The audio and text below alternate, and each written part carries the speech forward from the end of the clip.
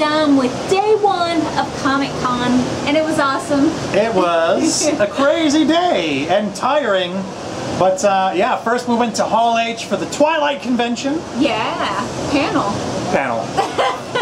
An entire Twilight convention took place inside of Hall H. That's pretty cool, I like it. And we saw Renesmee, or what's her name? Renesmee. We saw the actress who played her. So cute. Yeah, yeah. Like the most adorable little kid you could picture. Yep, for sure. We want a Renesmee someday. Aww. But with a different name. Angie something. Yeah, I don't know. Yeah, that sounds good. Then we went to Ballroom 20 and barely got into the Dexter panel. Hey, here we are with Carter, fanboy from comics, and we're trying to get into the Dexter panel.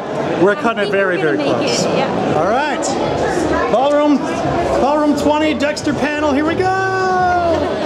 In what ways are you and Dexter alike? Yeah, I mean, your profession, we look a lot alike. We saw lots of great costumes at Comic-Con today, and I have to say probably one of my favorites is the Mad Hatters because they were in character the whole time and just hilarious. They were really funny. The Screen Team show on YouTube. Ooh, YouTube. I'm on YouTube. Alice, I'm on YouTube. Yes, I am too. Let's do that thing we did earlier. Which thing? So I was talking about that. Oh, yeah, you talking about the giant dolls that were Well, you remember the poisonous Alice,